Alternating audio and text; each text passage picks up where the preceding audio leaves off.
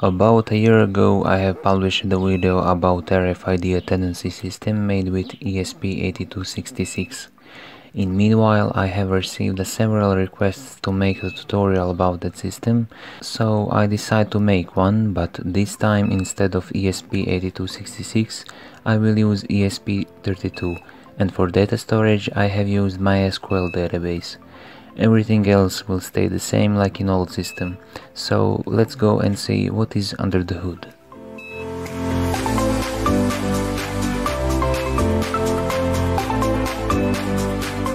System is made up out of three main parts: server, electronics, and client. Each of these parts has its own GitHub repository and all code is open source. Server has been written in NodeJS and for storing data use MySQL database. Noted that you need to have installed NodeJS, MySQL and Git on your PC. Open folder where you want to clone the server. Open command prompt and navigate to this folder. Clone the server GitHub repository. As always, all commands used in this video will be available in description below.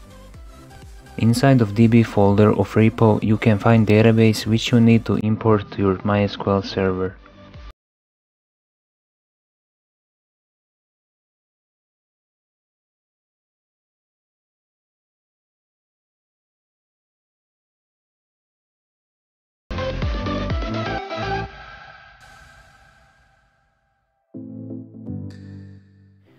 After importing database, go and open config.js and write down correct MySQL configuration. Go back to command prompt and navigate inside of server folder. Run npm install to download necessary node dependencies. With command ipconfig, check what is IP address of your PC.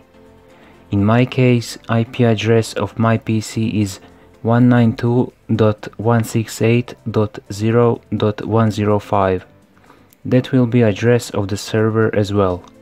Run npm start and now Node.js server has been successfully started. Port of server is configurable and it is located in config.js file. I have left default port 8181. Server contains two handlers.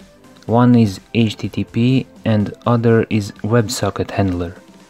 I will talk more about these handlers later, and for now let's clone the electronics Wiattend repo.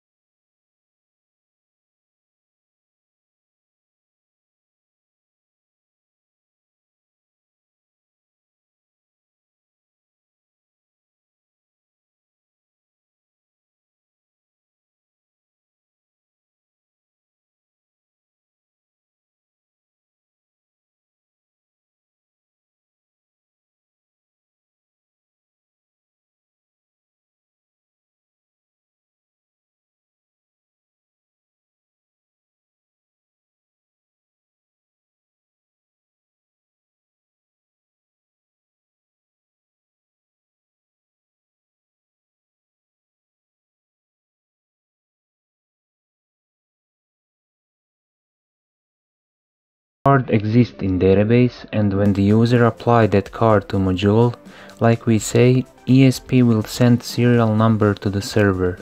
Server will then create new log in database for that card and broadcast logged event to all clients through the permanent WebSocket channels. Let's clone the last repository, repo of the client.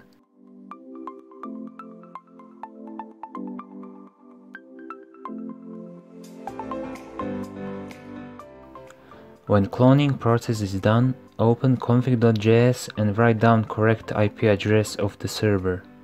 Let's start the client by opening the index.html file.